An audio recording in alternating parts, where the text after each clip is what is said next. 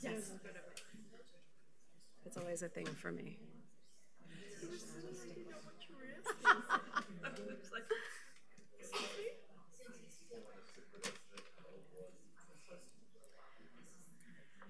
Good morning. My name is Dr. Kimberly Macquarie, and I'm the Director of Programming and the Co-Director of the Innovation Labs here at the Dalí Museum. And I'm thankful to have you here this morning, and also thankful that I'm not the guest speaker this morning. Yeah, doing a lot recently. And especially excited because today we're going to be joined by a very special speaker, Leslie Elsasser from USF, and she's going to be talking about a topic that is really very dear to my heart, and that is the intersection between arts and medicine, and arts and wellness, and specifically how that's related to veterans. So I think it's going to be a really interesting talk, and we're all going to learn a lot. Of course, before we get started, I'd love to thank the City of St. Pete for the continued support of this and other programs. And then, of course, as always, thanking our members, because you are what make programs like this possible, but we wouldn't exist as an institution and wouldn't be fulfilling our mission without you. Thank you.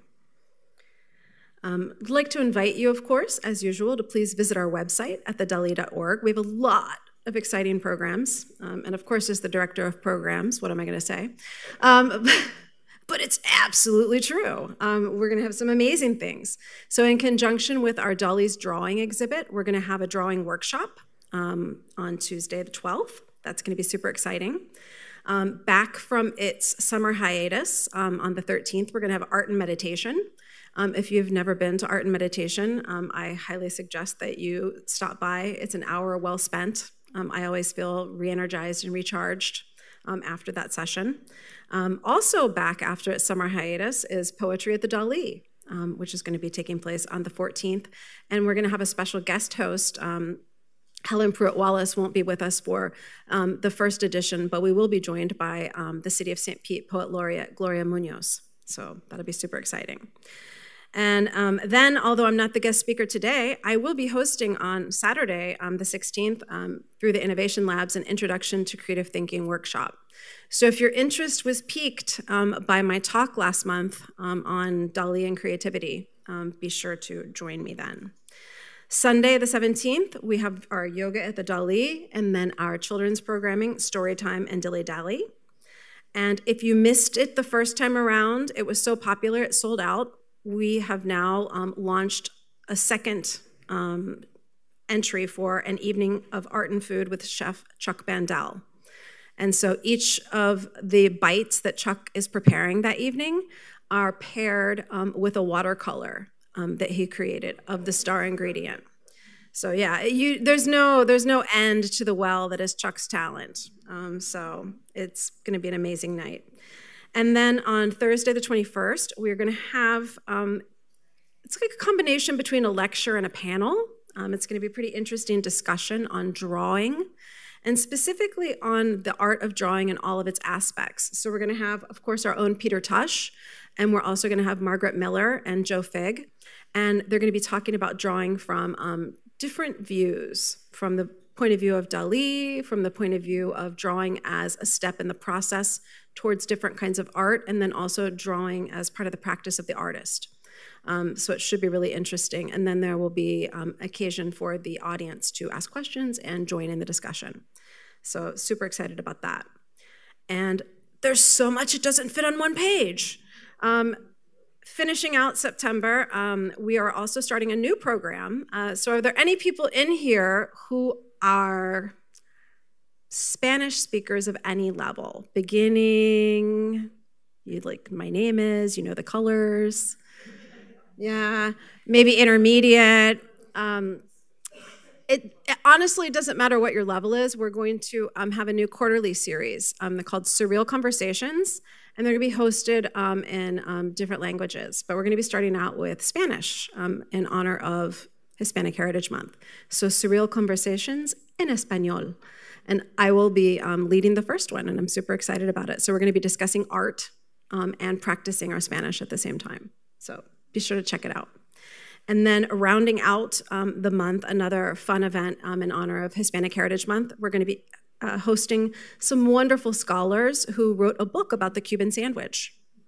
And it's called The Cuban Sandwich, A History in Layers. And it will be a lecture on the Cuban sandwich, but also our own Chef Chuck will be creating some Cubans that we're going to be able to snack on as we're listening to the lecture. So it should be all kinds of fun. And then be sure to join us for our next Coffee with Curator in October, where my wonderful colleague, Peter Tush, will be presenting on Leonora Carrington, writer, painter, visionary. For those of you who haven't heard yet, in the Raymond James room next door, we're going to be installing an exhibition on Leonora Carrington, much like the ones that we've done in past years on Paul Eluard and Aimé Césaire, celebrating surrealists who really straddle some of these disciplinary boundaries. And of course, Carrington was not only an amazing visual artist, but she's also an incredible writer. So it'll be a wonderful opportunity to explore her talents more. Now, my real job today is to introduce our amazing guest speaker. It's my pleasure to introduce Leslie Elsasser, who is the Curator of Education and an educator at the USF Contemporary Art Museum. She was the recipient of a Fulbright Fellowship to India in 2003 and was an artist in residence at Sanskriti in 2003 and 2005 and UCross in 2012.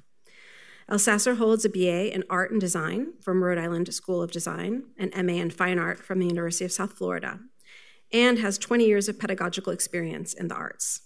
She's currently the Breaking Barriers Program Director, and that's what we're going to learn a little bit more about right now. So please join me in welcoming Leslie.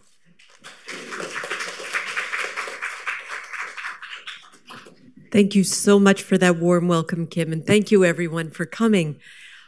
I'm going to be in good company. I know these people are coming to talk to you. Kim, is Barbara Cruz the one coming for the Cuban sandwich? She's one of them, absolutely. She's one of them. Okay, these are both my colleagues on another program. I was so excited to see that. And Margaret Miller, who's coming for the drawing, is actually my boss. So you'll be in great company. As was introduced, my name's Leslie Elsasser, and I am the Curator of Education at USF Contemporary Art Museum on the Tampa campus. But before I even start, I want to give myself a little street cred so you kind of have context. What do I do? What does the Curator of Education do? Well, I don't design exhibitions, but I work very closely with the team in collections and our curators of exhibitions to design all the educational programs around the exhibition. I also design programs. I'm a team of one. So I run a full department, and if you see black circles under my eyes, you know why, because I'm working all the time. But I want to talk to you about a very special program which I have come to absolutely love and understand more about every year, and that's a program called Breaking Barriers. So Breaking Barriers, I'll tell you what it is in just a moment. It is a wellness program and an art program for our veteran community. But it started in 2017 as a pilot program. Why? We had a program then called Art and Health where we use the arts and medicine. So we collaborated with the nursing department, the College of Public Health, the medical humanities to work with a program called, or a strategy called Visual Thinking Strategies and VTS, and to work with all the creative aspects of the notion of creativity, of close looking, and we'll talk a little more about unpacking that and what that looks like, to obtain certain skills and to learn to conceptually think, to critically think, to reflect, and to enhance some of our natural senses. Well, in 2017, and by the way, I'm just going to preface it by saying almost all the images I'm going to show you are out of the workshops from the veterans this summer.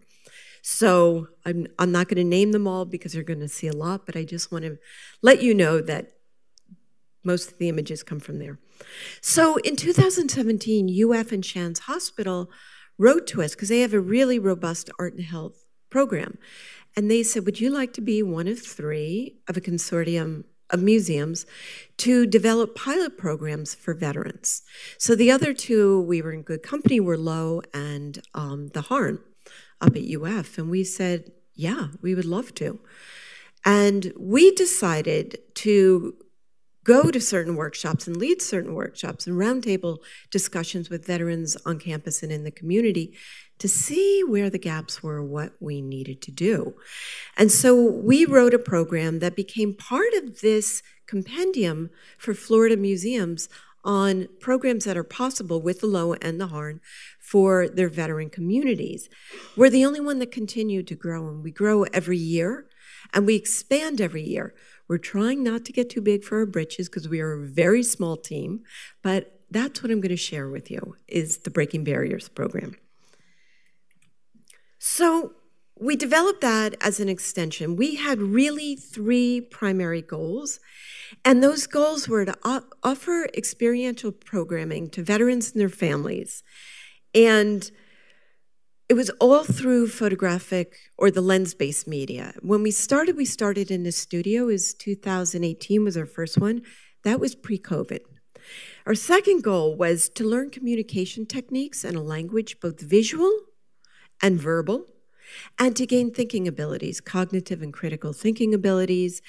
And we'll talk a little bit about why, and gain some new tangible transferable skills. And our third part was to give access to the arts, but also to create access between the civilian community and the veteran community. And we were hoping in turn that this would have therapeutic benefits and also be able to create lasting effects and change the culture and the misconception sometimes of the veteran from the silent veteran into a storyteller, into a narrator, and to share their stories in a broader way. This is one of the things we found when we did the roundtable discussions, that veterans felt, and I'm not saying all veterans, I'm just using this as a category right now, but they felt isolated, that they couldn't even share stories of deployment with their family. Mothers who had been deployed felt guilty leaving their kids in charge with their family, their significant others, their extended family. And these were things that were very hard to communicate, and especially to communicate to a civilian population.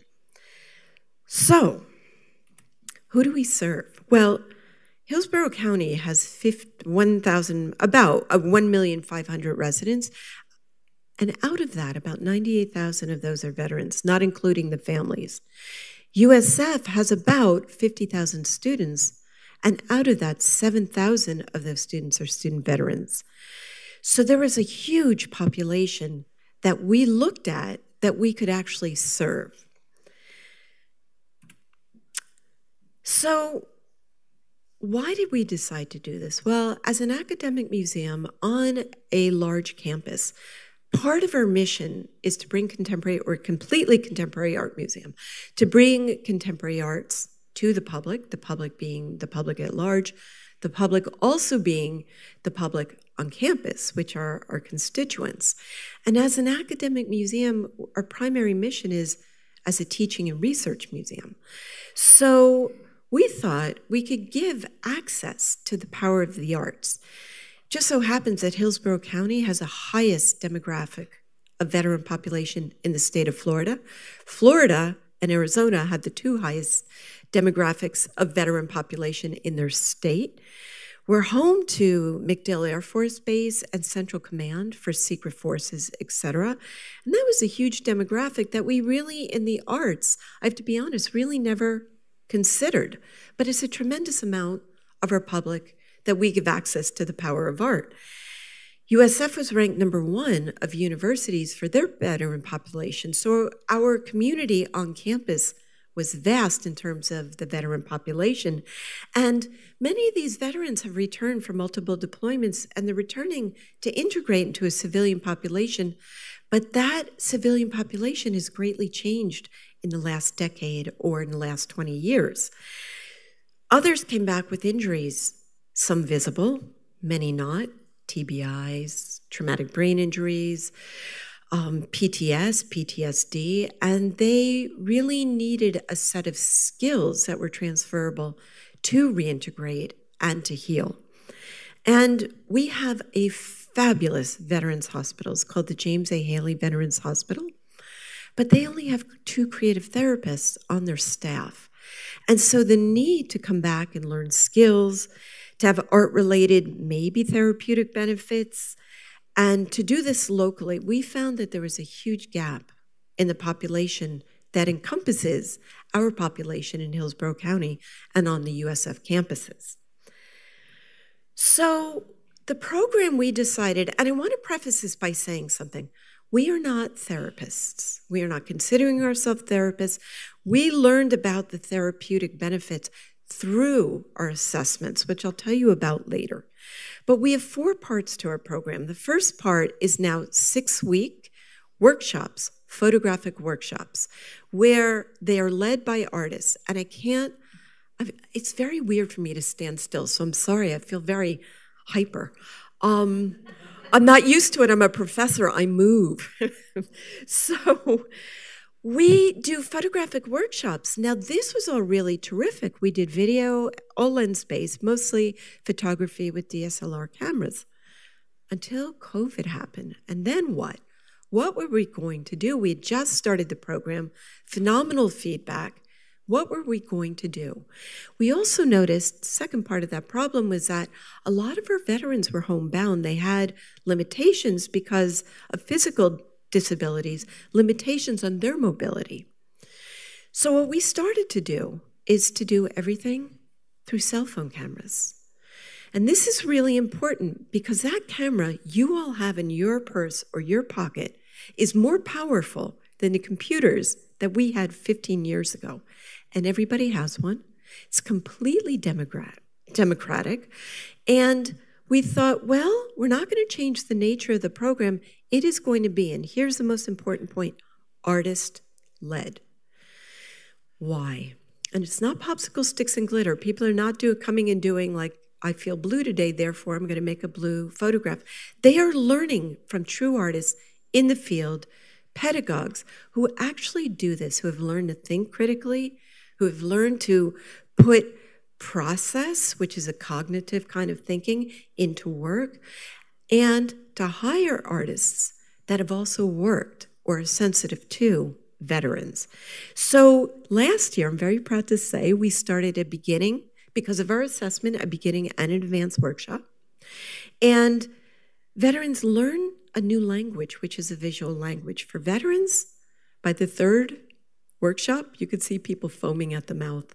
Because to launch into the world of the unknown is really going to take a lot of trust from people who have based their career on facts.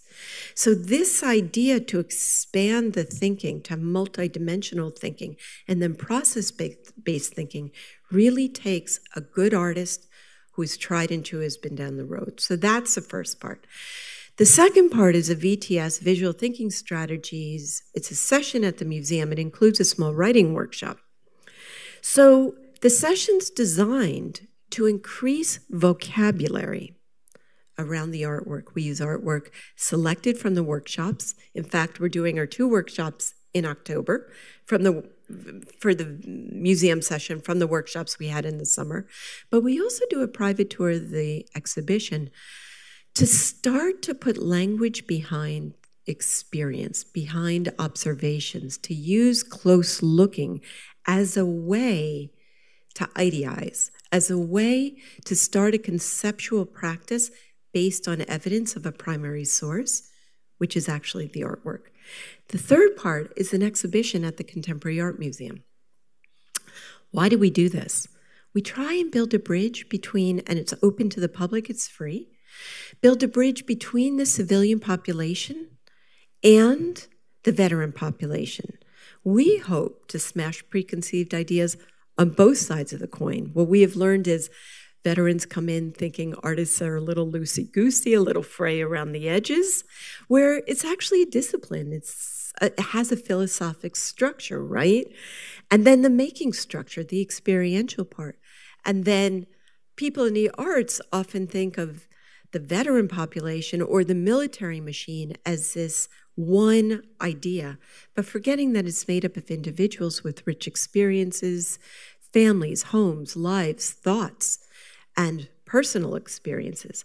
So we do that. And then I started a couple of years ago, and this is live in a museum, doing an artist panel with anybody who'd like to volunteer from the group. And this has really been a challenge for veterans because you are very vulnerable. I do give them the questions I'm going to ask the night before, but not before that. Why do we do this? Because the arts are smart. You're all here. You know that. The arts do foster ideas. Sometimes the veterans don't even know the level at which they're working at. So to present them in the best delights, in a dignified setting, and to hear their voice is extremely powerful. And then the show travels to the VA. This year it'll go from January to May, and we'll have our exhibition in May. I think it's the 14th. The fourth part is a full color catalog, an exhibition catalog, with narratives by each of the participants about one of their works. That's why we do the writing workshop, so that they start to learn how to craft the ideas that they've done through the visual language into a storyteller. So they have different modes of expression, and they also have entries by the curators and by the artists themselves, and of course our director, which is Margaret Miller. So those are the 4 parts of the program. And I wrote this all down, so if anybody wants to take a screenshot, you certainly can. I am totally all right with that. So within that, we had some loose wellness goals. Our first wellness goal was to contribute to the research in this line of work. And I'm going to say that this came out of, as I mentioned, our arts and health, which really went on a hiatus during COVID and is currently on a hiatus.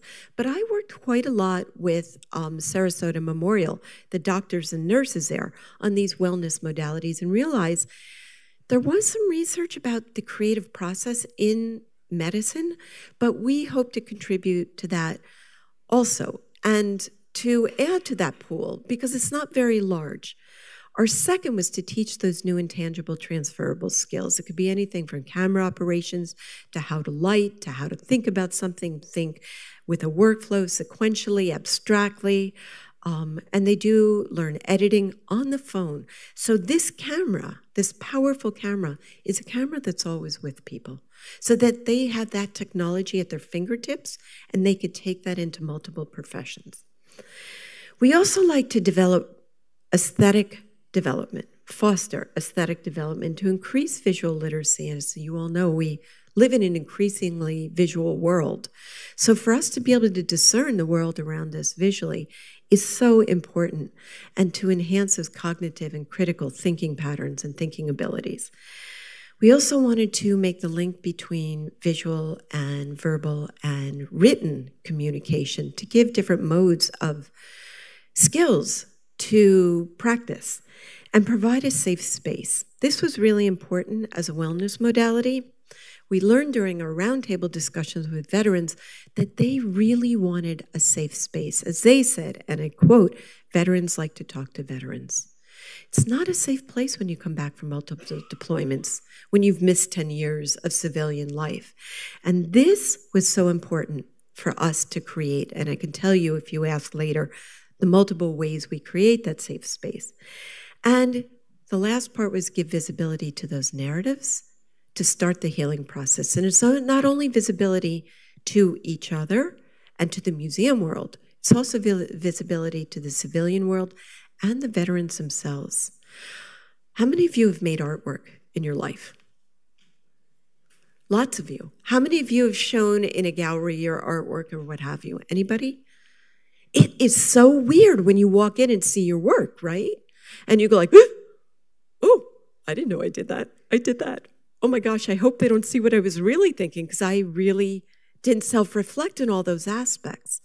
We hope the veterans can have that experience, but also overhear the casual conversations to learn more introspectively about themselves towards a healing process. And I want to say, not every veteran is a broken individual, but we can all grow, right? So even the healthiest of us can learn something. I think you should all go to the drawing workshop, by the way. Just saying. So within those 4 parts, we have wellness goals. In the studios, we hope to develop positive strategies to engaging the unknown. That's a scary place in the best of days, right? And have some cultural competence, empathy, self-awareness. These traits are also highly valued by medical practitioners. The VTS session in the museum, how many of you have participated in a visual thinking strategy session? Anybody? A couple. All right. Oh, try and find one. You're in for a treat. It's really viewer-centered, where you express your ideas through your personal experience. Collectively, you come to some ideas, and this is why we do it, to foster close looking, collaborative meaning-making, build some empathy, and solve problems that are difficult to put into words based on primary evidence, which is what you're looking at. Through that process of visual storytelling, when it comes together, we have the exhibition so that the narrative becomes larger than one single person. So that there's access between the civilian world, the academic world, the art world, and the veteran world. And by doing that, we hope to broaden visibility, both for the veterans, but also for the community. That is who we serve. And then we do the full color exhibition catalog. This is a magical place. This gives a broad reach. We print them, they're free. We print about 200, and then we do them at cost on demand. We also offer the PDFs entirely free to anybody who'd like one. And I probably should have brought some, but I didn't even think of it. But if you'd like to go to our website, if you'd like to see them, they're free to you in a PDF form. We do this for people who have limited mobility, for people who do research. It's part of our goal in the wellness model to contribute to that research and give documentation to each artist of what they're doing for it to live through posterity. Oops. So I just want to say, we don't make this stuff up. Just saying. I'm not so bold to say I'm a therapist or I came up in the medical world. I did not. I came up, I'm a fine artist. I was a painter and sound, installations. I did my MFA. I did an MA in art history when I got back because I studied non-Western art. I was in India for a number of years. And everything we do as an artist and as an art historian is evidence-based. So is this program. So some of it comes out of the creative art therapy. It's called CAT. There's not a ton of research. I'm going to lay out some for you guys if you are interested in this. But we share similar methods, objectives, outcomes. But I can't emphasize enough, and I want to kind of move on this. We are not therapists. We don't have a therapeutic degree. That is not what we do. We may offer certain modalities that have therapeutic effects, but we work closely with the creative therapist at the VA, James A. Haley. Her name is Marilee Jorn. She's my partner in crime for moving the exhibition across, but also coaching. And I did quite a bit of learning, and I have had quite a bit of instruction about these different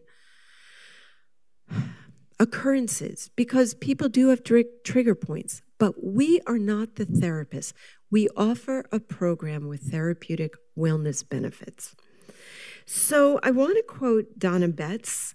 She worked with Creative Forces and she published quite a few interesting white papers. And for us, we apply it like this, but I am going to read the quote because I don't want to misquote her. We say in photography workshops, our participants learn photography skills while also developing a visual language.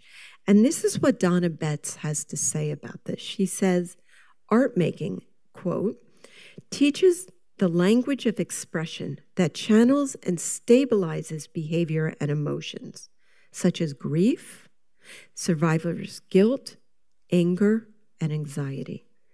I'm going to say that again.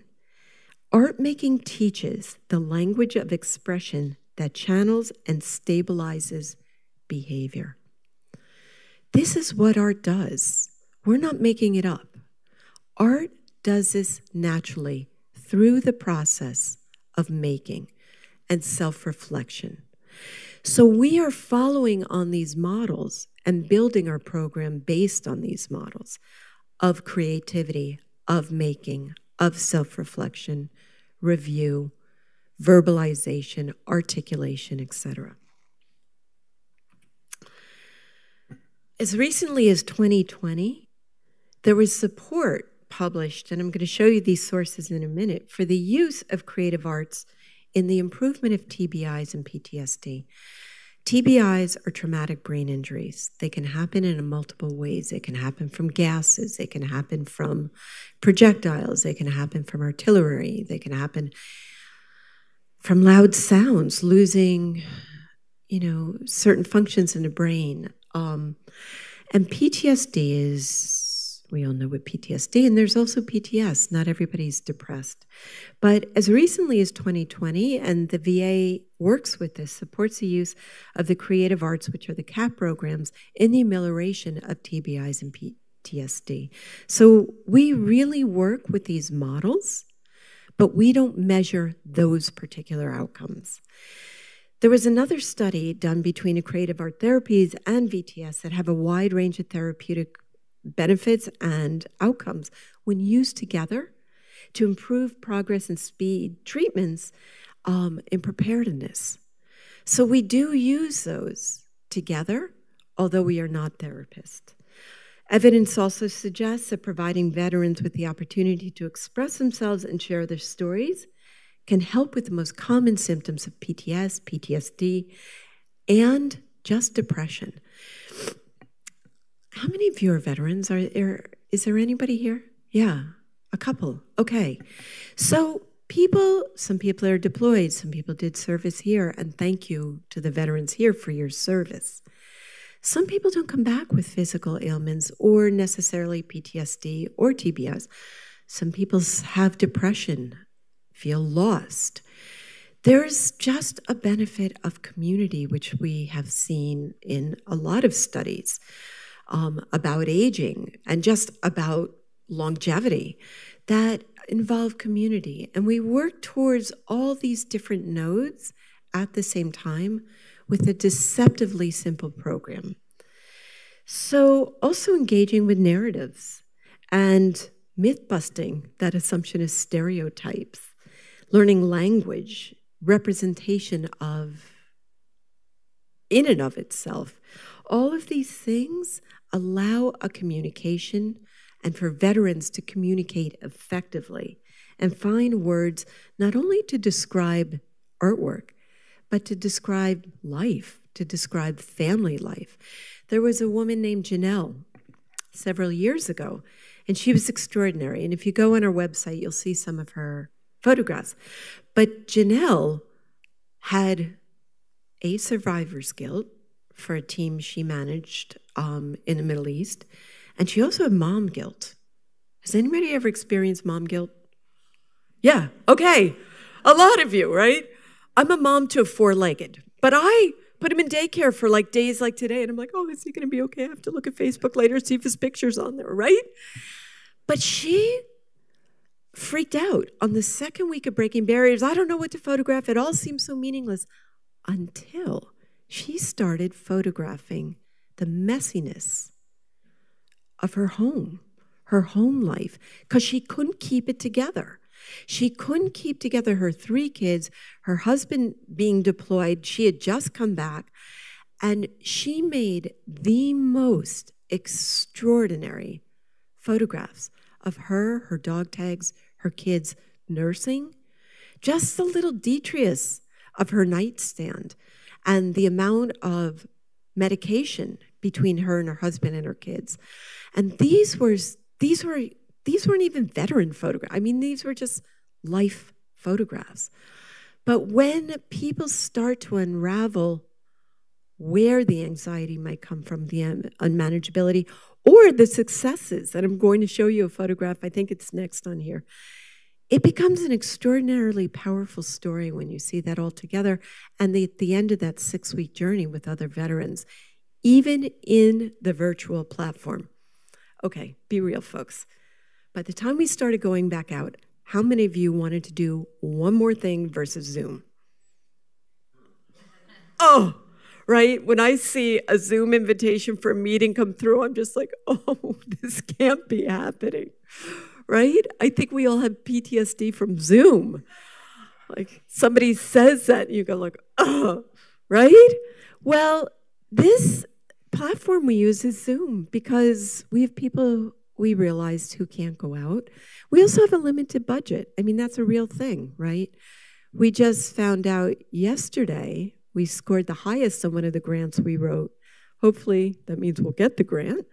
So we can grow the program and go back to doing one studio in the College of the Arts, who we collaborate with, if indeed this happens, and still offering the cell phone photography because this has proved invaluable for people who can't get out in terms of making art, but in terms of community as well. So think about this. We can't even do a meeting on Zoom. Try doing a video class through Zoom. Yikes, right? So we do measure outcomes, and I think this is important to tell you. We measure outcomes. We don't do it actually. We have outside sources.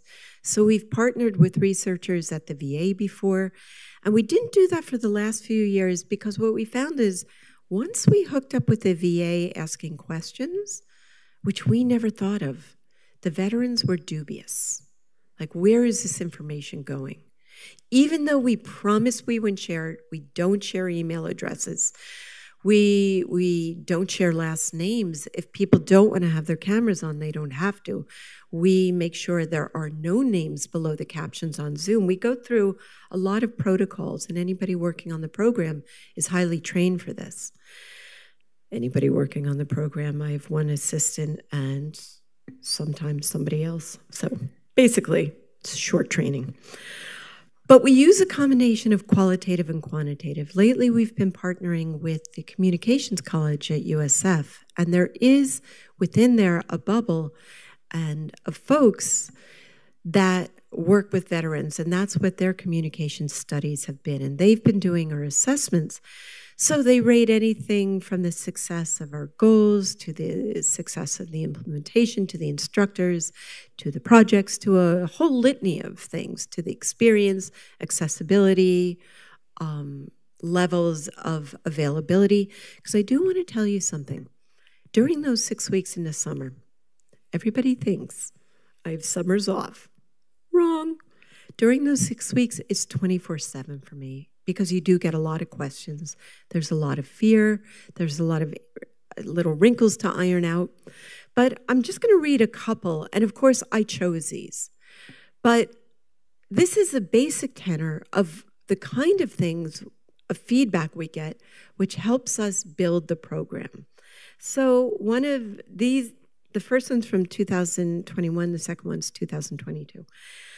I valued learning on a creative level with my veteran brothers and sisters. It's a therapy that has an outcome I wish I could box and sell. I parrot that. I wish I could box and sell that retirement plan, but we don't. This is a free program, 100% free, and we believe in paying our artists. The rest of us work on pro bono, but our artists we pay well because it is really them leading the veterans through, and the program is offered free. If we do studio programs, the equipment is also, we try and have enough equipment on loan for people who don't have DSLR cameras or video on the DSLRs. And we provide the editing software as well. The second was from last year, and we just got this in. They said, I think it was a very good workshop, in the sense that I learned a new technical skill and learned a little bit about myself. Who could ask for more, right?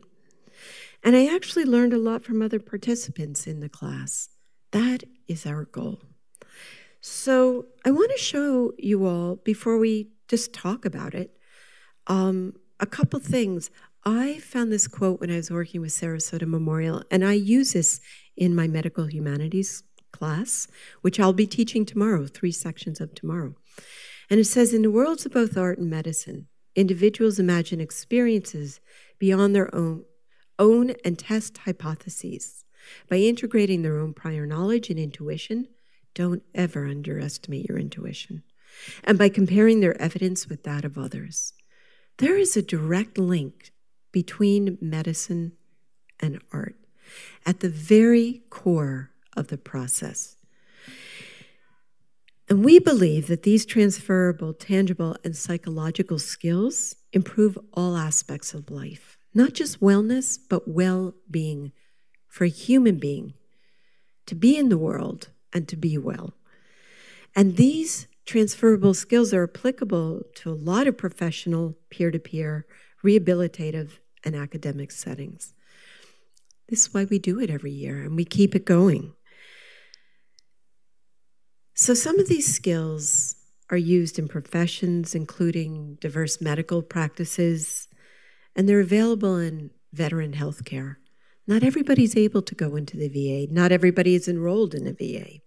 But for us, and this is really coming from me, I believe museums can use the very nature of creativity and creating, and that act, to offer our communities, whether in St. Pete, whether in Tampa, whether in Hillsborough and Pinellas County, wellness benefits. And I think that is one of the greatest strengths of the art world and the museum world, is we have the abilities to do that and share that with our communities. And if you'd like a screenshot, I just wrote, I'm not going through every one of these, do not worry. I just wrote these down if you wanted a screenshot of some recent articles that have come out in diverse and sundry but important different publications. So different art-related therapies, creative therapies, but also ones in the medical field. And some of these are through the medical humanities. Some of these are in creative forces. Some of these are in the Journal of Museum Education. And we have yet to publish something, which I deeply regret, but it's a question of doing versus time, and really running the programs, being an integral part of developing the programs and working with the people in the programs is really very, very important to me. So on that note, I want to thank you for coming today, and I want to invite you to ask any questions that you might have. Thank you.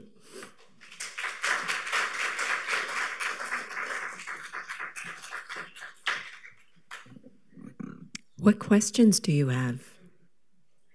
Yeah. Most people who enroll already have some art talent or have had that in their background, or are there people who have absolutely nothing? Okay, this was an excellent question. Do I find, or we find people who enroll, do they have any art background, none, start at ground zero? I would say the only art background they had is when we have, and we often have repeat customers, people from the previous workshops, but absolutely zero, which is why, per feedback from one of the assessments, we started a beginning and advanced workshop, because now we have some people in their 4th and 5th year who have taken it every year who really want to dig deeper into conceptual issues. So they have some of the tangible skills now, and they want to develop some of the thinking abilities in a deeper, more profound way. So no, we rarely, apart from that, have ever had anybody with any art background. So it's starting from ground zero, learning the language. Oh, what is a picture plane? What is foreground, middle ground, background? What are hues? I mean, very new.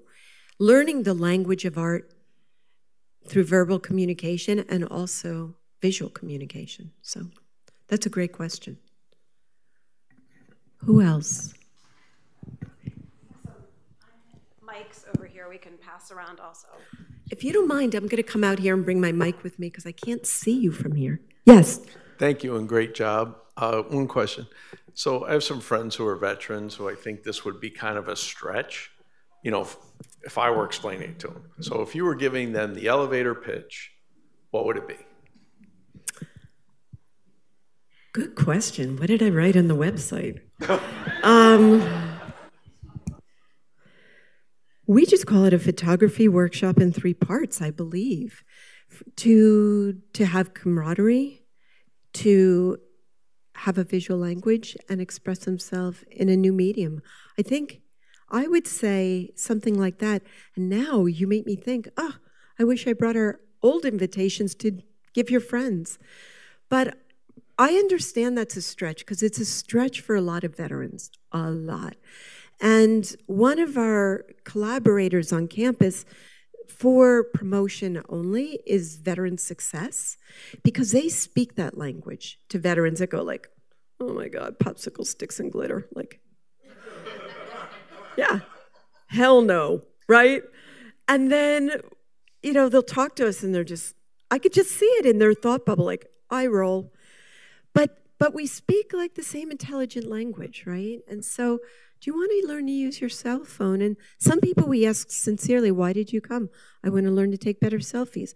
I want to take better pictures of my grandkids. And this year was portraiture. Whatever that means. Now expand your boundaries. But that's why people came. What they left with was things like a classical portrait like that. This was a family of a veteran, had never done anything before, or something like this. This was all from the same class, or that. So, and that's Augie. He's been with us for 5 years. He's an amazing guy. You might have seen us on the news, Channel 10 last year. I was with Augie. But I would say, you know, look at the website. Not avoiding the question. I just really don't remember what I wrote. Yeah, you're welcome. Who else? Yes. Do you offer these workshops at VA hospitals, or do they come to the museum? That's a great question. Do we offer them at VA hospitals? Do they come to the museum? So, as I said, we're not therapists. No, we don't offer them through the VA. Now, Marilee Jordan, the creative therapist, has proposed collaboration, but it's difficult. We're part of a university, right? So, and I'm going to be completely frank about this. Where does the money come from then? If it's a partnership. And we don't want to charge veterans. So it gets to be a little sticky. So they don't come to the museum. If we do live ones, we partner with the College of Art and Art History at USF, and we will use the studio there and their computers. But this is part of the beauty of being virtual. People never have to leave their homes. So, you know, it's as much as we would love to partner in that way with the VA, we keep running into stalemates. But what we do with the VA, which will be the first time next year, is we are offering them all of their veterans who are part of the creative arts program over there. We're offering them entry, like priority entry, and they'll have a week to do that before it goes live anywhere else. So we do try and work with them. And Marilee Jordan, she's a superstar. So yeah, it's tricky. It's not impossible, but we're not there yet. Yeah. Hold on 1 second. There's one in the back that's going, and then I've got you. Hi, Yeah. I was just wondering, do you have examples of the exhibit catalog here, or can we get it? You're talking to a person who has hurricane brain. I come unglued.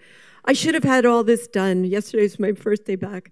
No, but I'm going to, before we leave, I'll walk you through the website where you could find it. And I'll show you where you could have the digital version. I don't have any left from last year, but from a couple of years ago, I do. Yes, sir. I was wondering, do you ever find or have the occasion to find someone who must not accept in the program? Do you have any sort of screening that's possible? That is an excellent question. Do we have anybody that's not acceptable into the program? You know, this could occur, and yes, we have.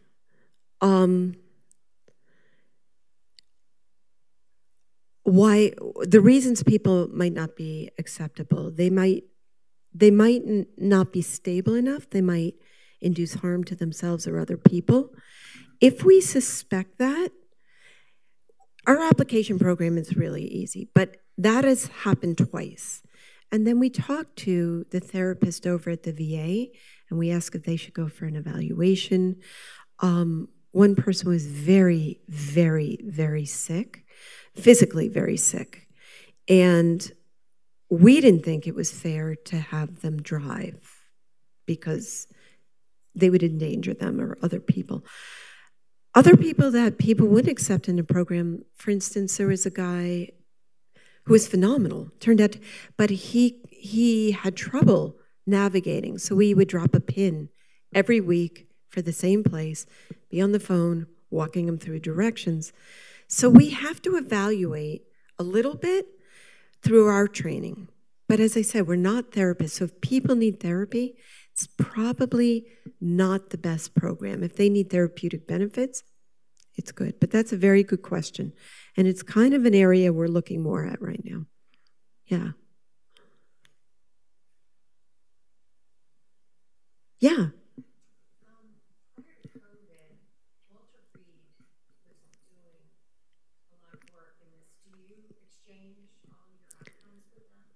No, but that's who I did my workshops training with. The Creative Forces came out of Walter Reed, and when we were invited to do this in 2017, the Strez Performing Arts Center hosted a 3-day conference, and we attended that. And then we were invited to give a workshop on our program at UT with other museum professionals, creators, etc.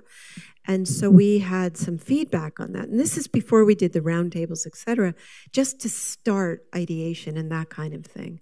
But yeah, that's exactly right. We probably should. But as I said, it's a question of Department of One. So there's, my dog wants to be walked sometimes. But no, you're exactly right. Yeah. Yeah.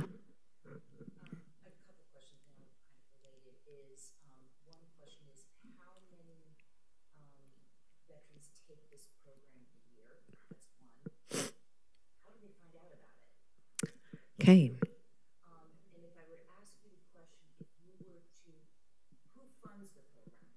Okay? Mm-hmm. And if I were to say to you, I would like to fund it, I'd like to underwrite it, but I want to give you more than your operating expenses for this, how would you grow the program? First of all, I want to swoon. Thank you very much for that suggestion.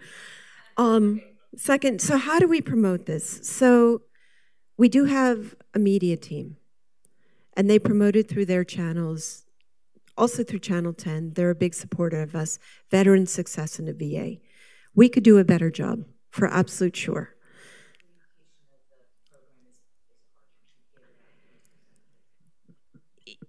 Somewhat. And I did have somebody I worked with at MacDill who has moved on. So I don't know about any of you, just on a good day, penetrating MacDill Air Force Base is kind of like walking through the Great Wall of China. But when you have a veterans program, they're like, oh, who are you? So there's that. We are grant funded, very small. You would not believe. I mean, we work on a shoestring.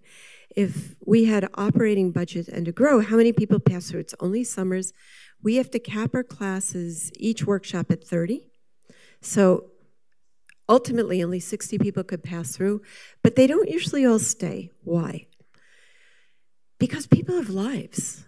These are adults. It has to be 18 and over, I should say, because we try not to edit the content, but be respectful. So people have lives. Kids get sick. Things happen. People have injuries. They have treatment plans. So we usually finish about 40 in the summer. So about 40 people a year pass through. What would it take to really grow this program? I would have to think. I mean,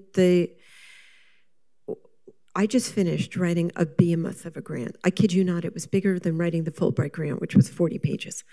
We'll see what happens, but what we'd like to do is have additional instructors and then a bigger team to administer the program.